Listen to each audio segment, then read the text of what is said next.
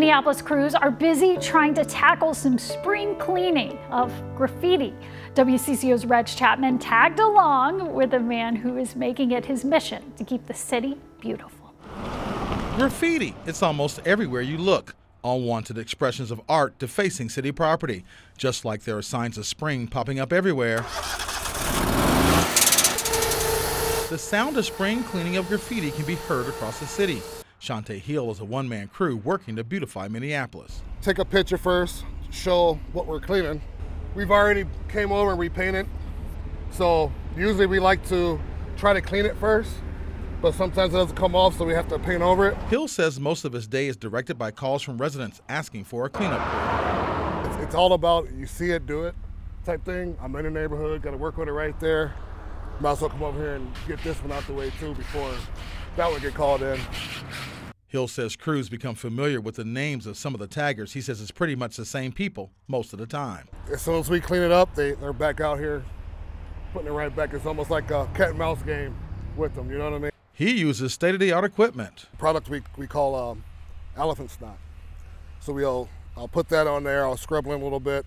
It needs to sit in there so it can really soak into the concrete, pull that paint out, and then we'll power wash it.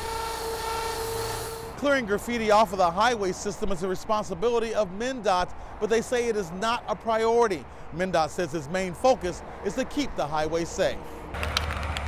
But for city crews, their job is constant, one tag at a time, cleaning up to help keep Minneapolis beautiful. Reg Chapman, WCCO News. A unique neighborhood that was designated to be destroyed in the 70s has instead survived and triumphed. Minneapolis neighbors paved the way for the idyllic area that it is today. Milwaukee Avenue is now on the National Register of Historic Places. WCCO's Jennifer Merrily takes us down the pedestrian-only walkway for a lesson in history and the story of why it's still standing strong. Along Milwaukee Avenue, you'll find people walking and biking and neighbors greeting each other. It's quietly nestled in one of Minneapolis's oldest neighborhoods. Milwaukee Avenue is right in the center of the urban tapestry of Minneapolis. The heart of the historic district is the people who live in the 45 Victorian homes with the uniform porches, fretwork, and steep pitch of the gables. People like Connie Fournier. It's my soul. It really is. I mean, this place is my soul, and will always be.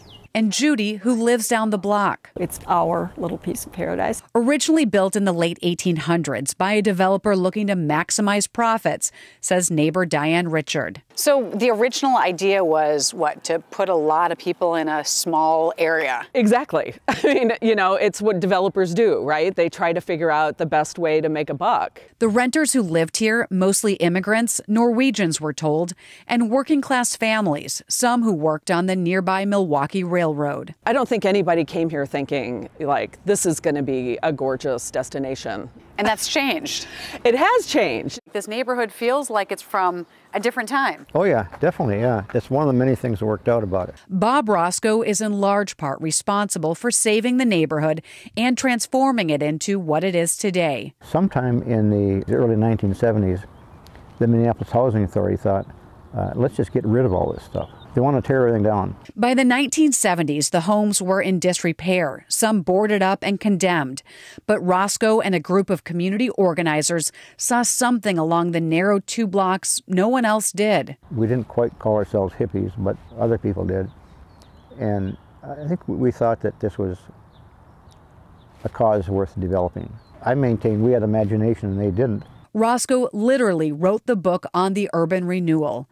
With a background in architecture, he and other visionaries developed the future of the area. We didn't look at historic preservation as a goal right away.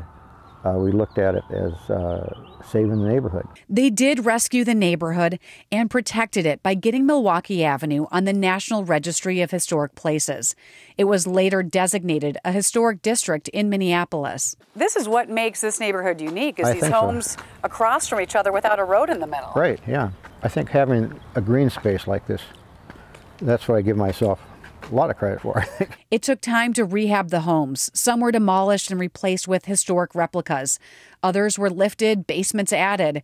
And newly married couples just out of college, like the Fourniers, poured their lives into the restoration. It took a year of a lot of hard work and love and a lot of help from a lot of people. Inside her home today, it's open and airy. You were given the liberty to create your own interior. Exterior design had to remain the same. Because the outside and the inside feel very different. Yes.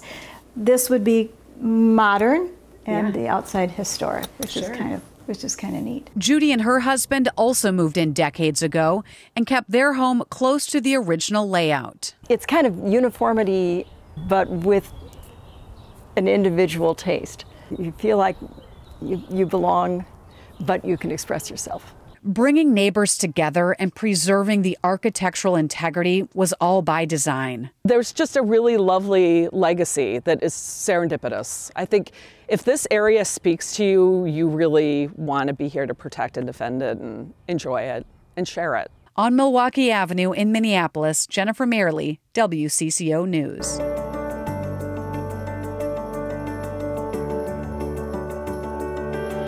That's our show. We hope that it lifted you a little, maybe even inspired you to do some good. You can see more of these heartwarming stories every week on our Sunday morning show at 7 o'clock on WCCO TV. And if you have an uplifting story, we'd love to hear from you. That's how we get some of our best stuff. Submit your ideas to WCCO.com/uplift. Thank you so much for being with us, friends. We'll see you next week.